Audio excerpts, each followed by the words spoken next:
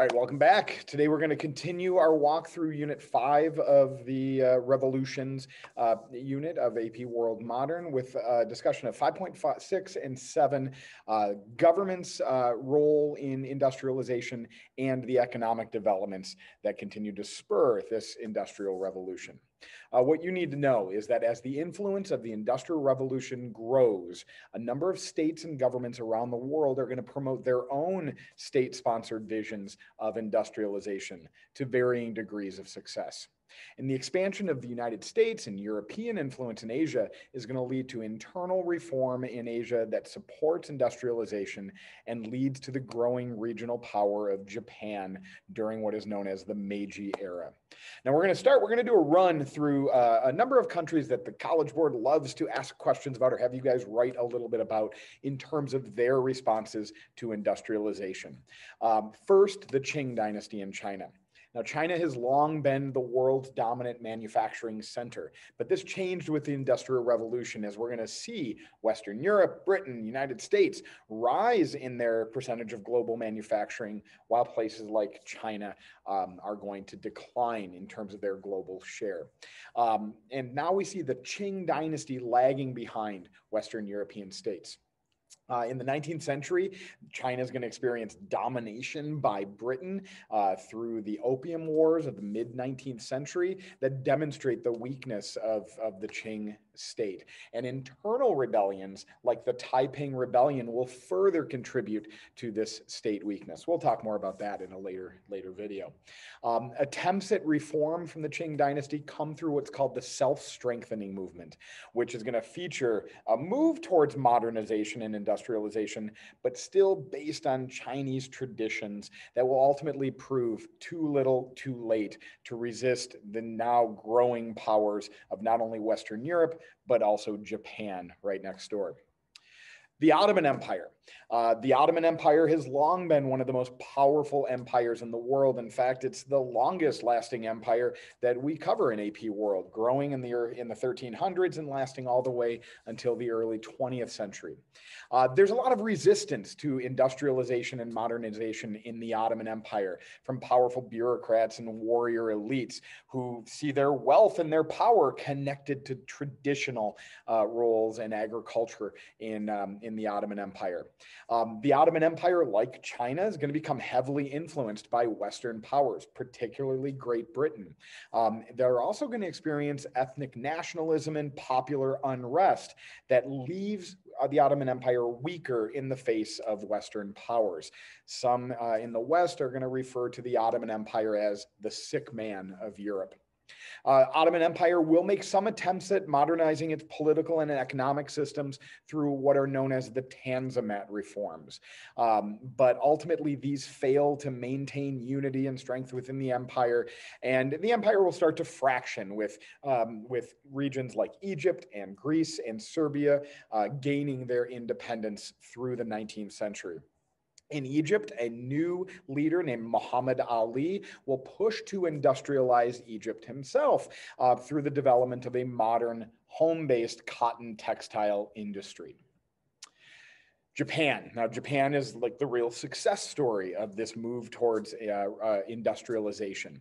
Following the arrival of American warships led by Commodore Matthew Perry in 1853 in Tokyo Harbor, Japan will be forced to sign some unequal treaties, much like China had to do after the Opium Wars, in order to avoid greater conflict.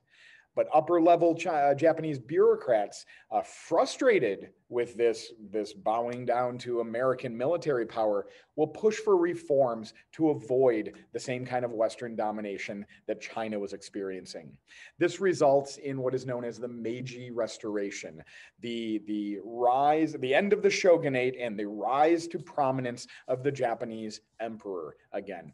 An emperor who now supports industrialization and modernization built on Western models. And Japan will look around the world and import experts from Britain and Germany, and they'll look to the United States to craft a modern, westernized Asian state. And they're going to be very successful at doing this. By 1900, Japan will be the most industrialized Asian nation. And they've even begun to create an empire with the defeat of China in the Sino-Japanese War that began in 1894. Now, Russia is another country that had been lagging behind Western Europe and has long looked at itself in the shadows of Western European developments. Remember, Peter the Great, his great push was to westernize Russia. And this is going to continue in the 19th century, where the Tsarist government in Russia will move to modernize and industrialize the Russian state. In 1861, the serfs will be emancipated, in part to provide an industrial workforce for growing Russian cities. The Russian government will sponsor construction of vast infrastructure projects like the Trans-Siberian Railroad. There it is. There it is. Like the Trans-Siberian Railroad that will link the entire empire from east to west and provide easier access to resources found in the east that will be a boom in steel production for the Russian state. And Russia, because it lacks that investment capital that England had, for example, will seek foreign investments through their finance minister, a man named Sergei Witte, as Russians lacked that capital for their own development.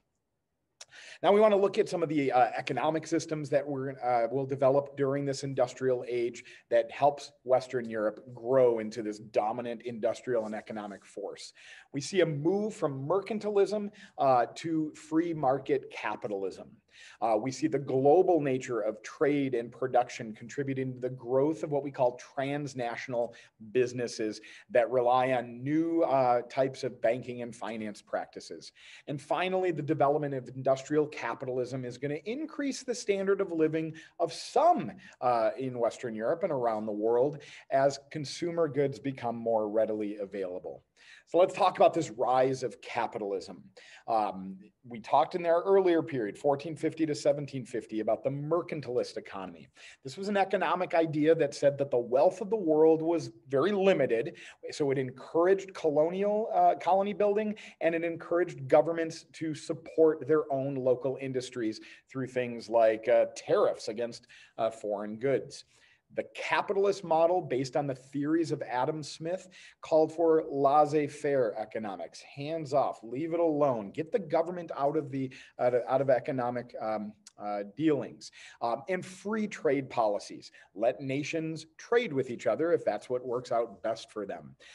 These policies are going to spur economic growth in Western Europe and the development of new business organizations. We see joint stock companies that had begun in the earlier period grow tremendously during this 19th century. We see the growth of stock markets, places where shares of these joint stock companies can be bought and sold very easily. The birth of the Limited Liability Corporation, an LLC, that spreads risk among many investors while offering the ability to raise capital investments for growth. This in turn is going to create a growth of an investment class of people, this new urban middle class who is going to see its wealth and its political power start to eclipse that of the traditional landed aristocracy. Through processes like horizontal consolidation.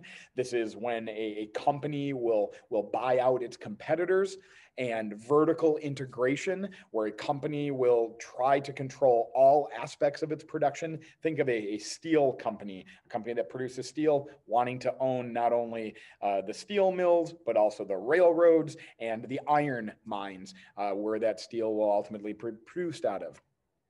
This will lead to the development of monopolies in the 19th century, where one industry takes complete control over, or one company takes complete control over an industry or a market.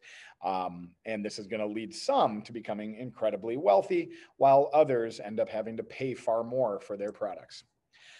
We also see during this era the rise of insurance houses like Lloyd's of London that insure valuable cargo going across long distances, even oceans, that will further limit risk to investors. And when there's less risk, more people are willing to invest more in these companies.